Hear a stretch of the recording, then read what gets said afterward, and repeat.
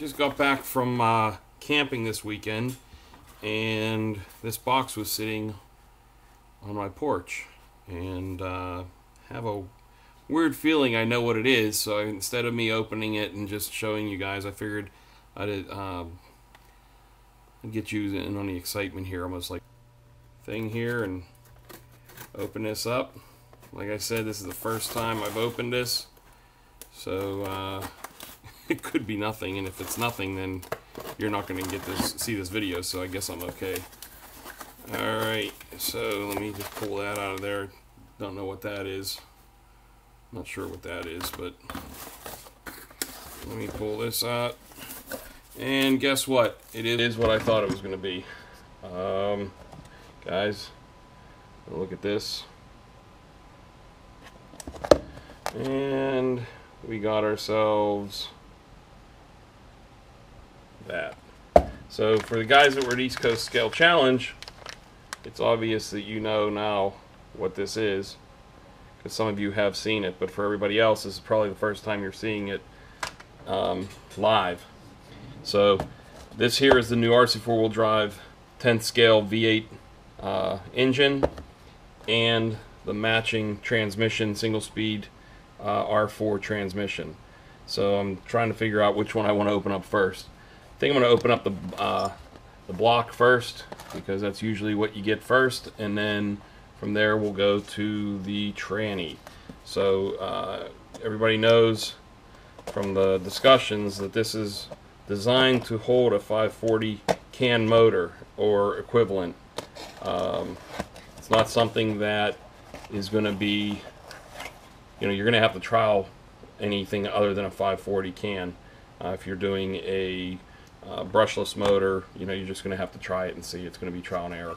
But just want to give you a little view of what it looks like in the box, and we'll pull it out here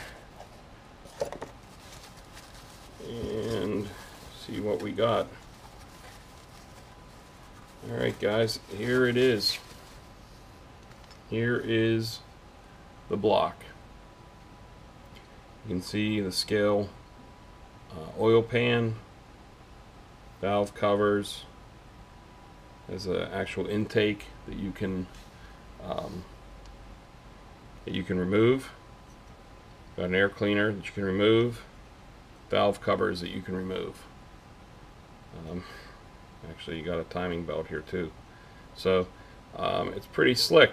Your motor goes inside here, comes out here, and I'm guessing, I haven't seen it yet, but I'm guessing that the pinion sticks out here, and then the tranny goes onto there. So we got that so far. Let's see what the next thing is.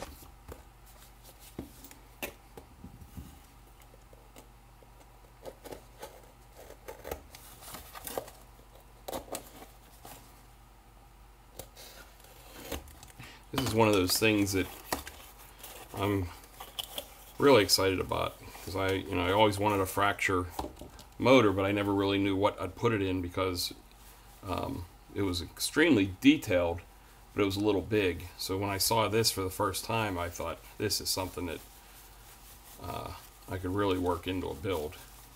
So here it is.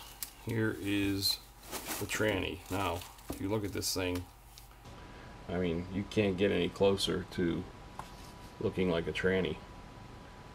I mean, that's amazing.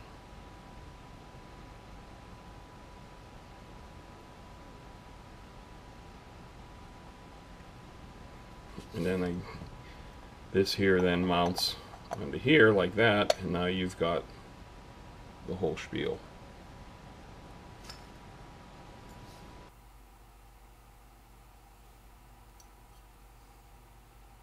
Excuse the mess on my workbench. I have been gone, still haven't recovered from East Coast Scale Challenge, but haven't been able to put anything away. But I saw this and I figured you guys are going to have to deal with the mess on my thing. So next is the Trail Finder 2 mounting kit for it. These are the engine mounts. Now I've never seen this, so this is going to be new to me. And it's going to be, working out how to mount it up. It looks like here is a offset skid plate.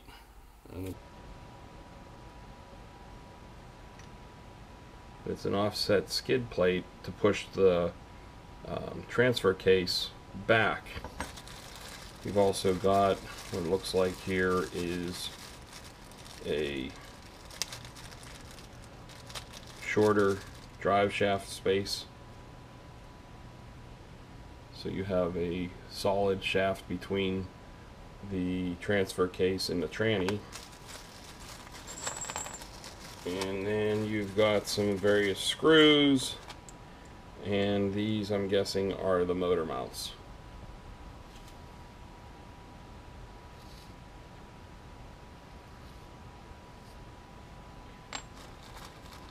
We'll have to see what this is for. I'm not sure what the link is for, but we'll find out when we get to it.